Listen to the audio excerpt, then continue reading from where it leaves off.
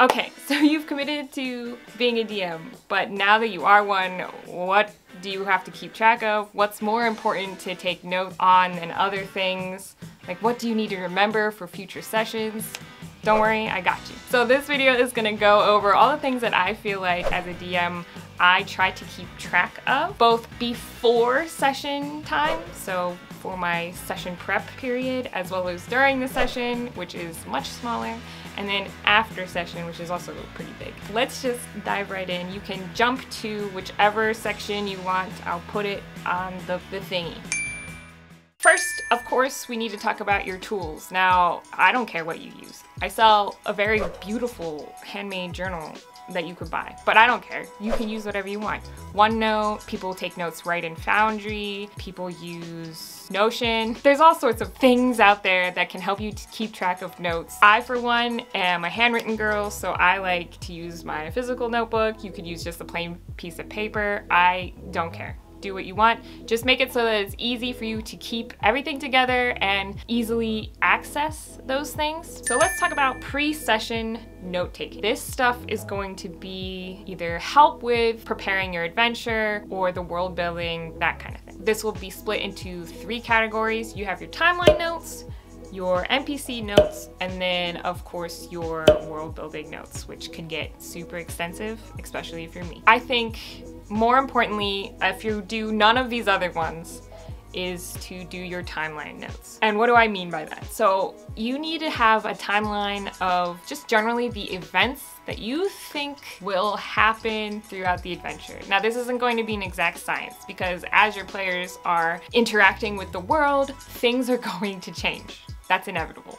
However, knowing kind of what the end goal is and, you know, where the starting point is and any major events throughout the adventure will help you plan your sessions accordingly. Timelines are also really good for keeping track of things like when your player's long rested, which I have a horrible time at keeping track of, or when your players visit a town, or the seasons. Things like that you need to keep track of if it's a long-standing campaign. I'm horrible at day and timekeeping. I have tried to at least note in general like how long it takes to travel between towns. I have a general sense of that, and I think that's good enough unless something is super time sensitive or you're doing some sort of campaign where there's time travel, which I've always wanted to do. But this is also a great way to plan out events. In particular, I was playing or running Horde of the Dragon Queen, and there's like a whole bunch of time between traveling from here and following the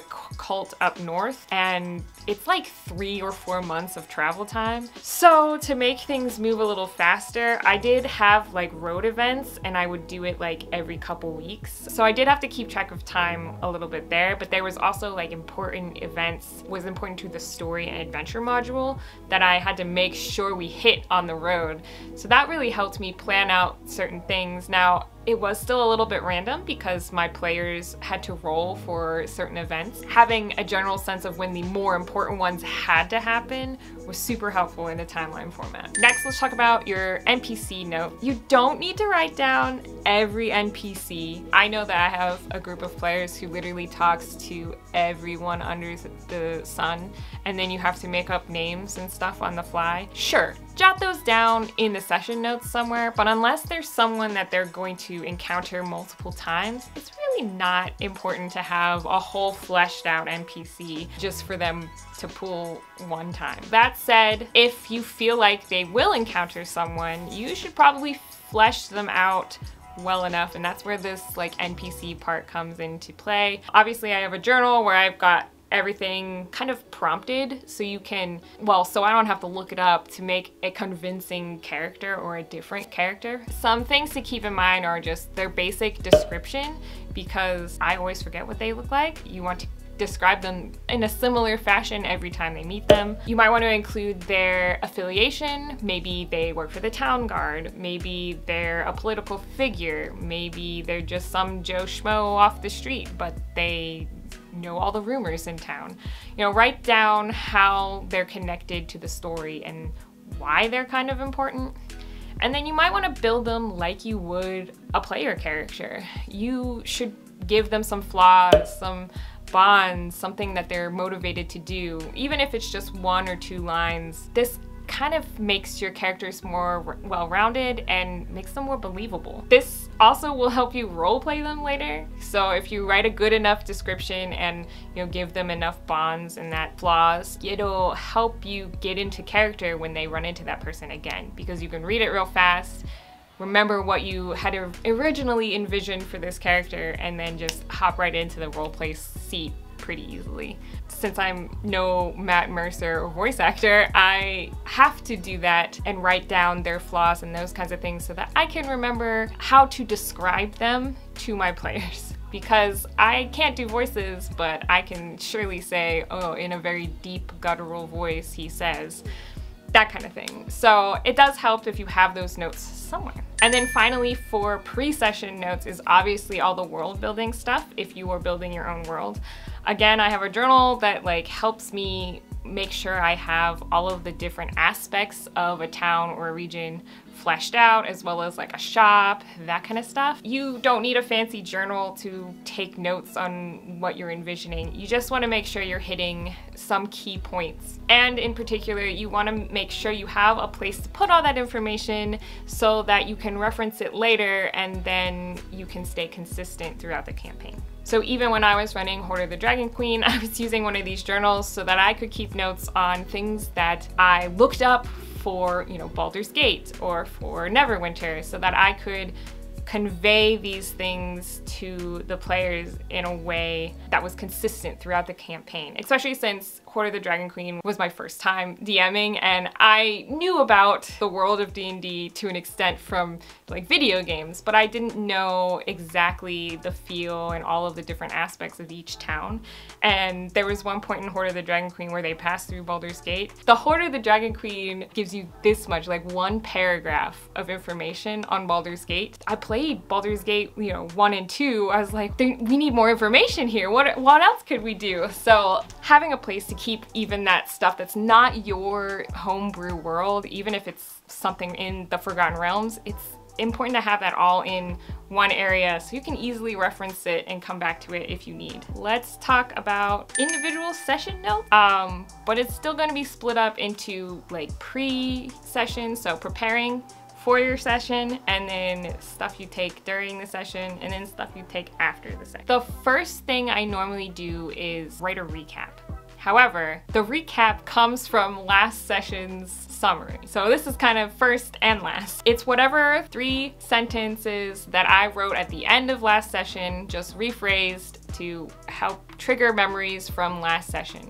I tend to start sessions by giving a brief synopsis of what happened last time. I also like to ask players what they remember from last session or from the last few sessions, because that also helps, one, get them thinking. It's not just them listening to me talk at them, but it's also them actually trying to remember what happened last session, as well as it gives me a hint as to what they felt was important from last session, which we can also talk about at the end. In particular though, this recap has to highlight things that I don't want my players to forget. So especially if you're doing something like a little murder mystery kind of thing, I did a one-shot recently that was a murder mystery.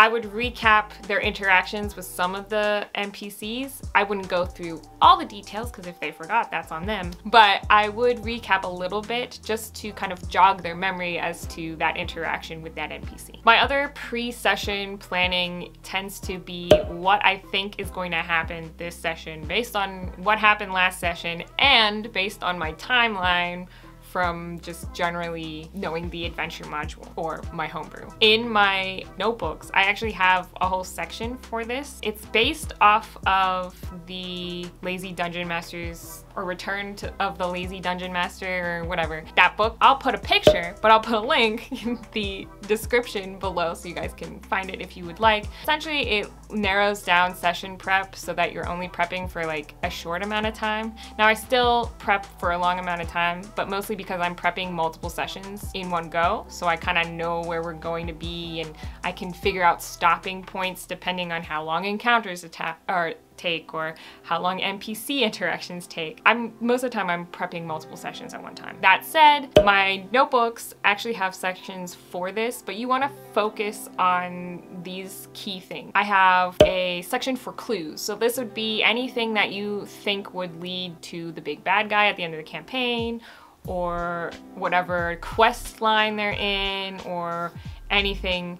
I write down a brief note on what I need them to figure out this session. Next, I jot down important NPC names, so just a brief name or two. Maybe I might put a word or two that describes that person so I'm not flipping back and forth when they come up. Or I have, because my notebooks, all the pages come out, I remove that page in particular and set it right next to my session notes so that I have it at a quick glance and know exactly who I'm looking for. The other thing I plan out is encounters. Now sometimes you can't always plan every encounter out, but if you know that there's like a roll table with different monsters, I would probably write those monsters down and the page numbers just so that I can easily flip to it in the book. Or sometimes I make index cards if it's a lot of different monsters. I also have just a sheet with different monster stats in my notebook, so I'll prep that, pull it out as well, put it next to the stack with my NPCs, and then I just know that everything is all together and it's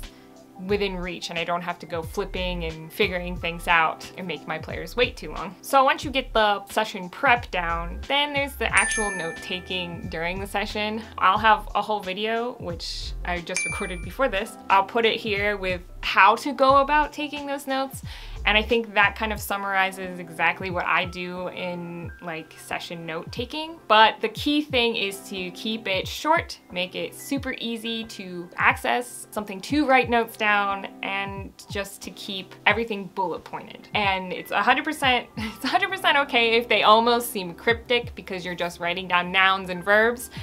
In fact, that's probably for the best because you don't have a lot of time during session to write notes.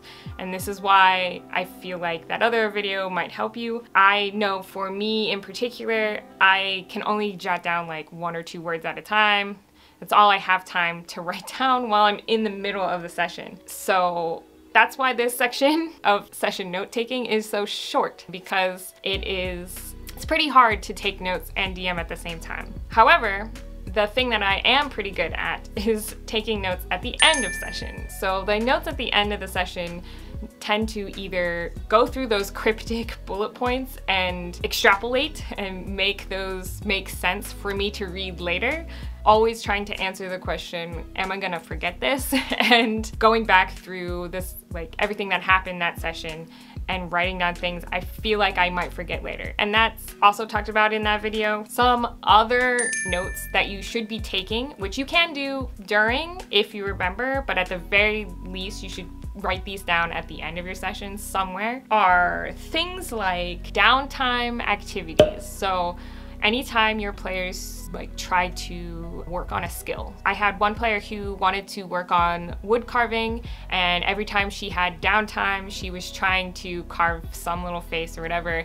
And I was trying to keep track of that so that I could tell her like how she was improving over time. That kind of activity is something that you need to keep track of. Same with maybe interactions with, you know, a horse or a familiar. You know, how is that relationship growing over time? Well, if you don't write down how many times they've interacted with the horse or whatever, it's gonna be hard for you to judge or accurately depict what their standing is with that creature. Finally, a thing that I always forget to do, but is incredibly useful, is to have one long list of just things that your players have done. Let me explain. Anytime that your players interact with the world, something happens. They're influencing the world around them. If you aren't keeping track of what they are doing to influence the world, how can you make them feel like they actually have some influence over the environment, right? So you want to make sure you're writing down things that they've done that maybe can trigger other adventures, trigger interactions, trigger encounters. For instance, if they save a young lad from a quest line, maybe they pass through that town, he remembers them, and the town asks their help for something else along the same vein. Or I had plans once for something in Hoard of the Dragon Queen where one of my players had pulled a unicorn to their aid. Long story, but he threw a vial of blood, a wild magic surge happened,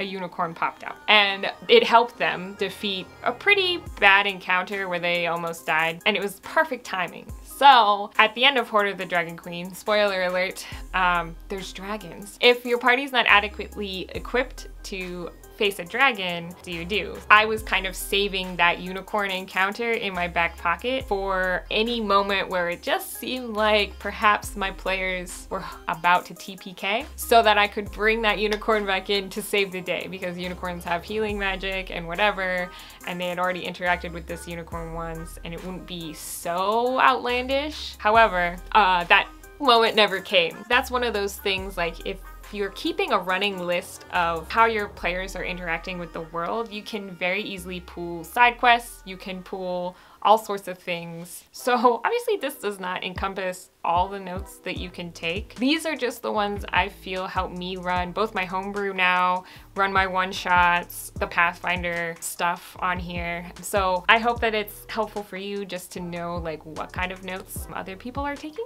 These are the things that I definitely record the most often and the things that I also reference the most often. So keep that in mind when you are taking notes, that if you're not referencing them, then don't take notes on those things, because it's just wasting your time and energy to write those notes down. Make sure that what you're writing down you actually reuse or use in the future, whether that means at the end of the session extrapolating more out of those little bullet points, or if this means putting them in a different place so you can reference them later. So what kind of notes do you guys think are important that I didn't mention? Because I'm sure everybody has their own stuff that they like to keep track of, and I know that I'm bad at the timekeeping stuff, so maybe someone can put any comments down there on that kind of thing. Regardless, like, I'd love to know what you guys find is important for note-taking that I didn't mention. It might also help another DM. If you're looking for a place to write all these fancy notes down, I have a fancy planner and you can buy one on my website. I don't normally try to squeeze that in anywhere, but right now it's very applicable to this video. Anything that you spend in the shop helps me make more videos, as well as helps me pay my sister so that she doesn't have to work a horrible job and she can continue to enjoy this nerdery with me. All your support helps, even if it's just sharing that link. If you want to have more of a how-to take notes, I'll put a link for that video. I also have a link that I could put about the player version of this video so that you can send that to your players so they also take notes, and then you guys can work together and have the best notes ever. Probably not, but you know, good luck.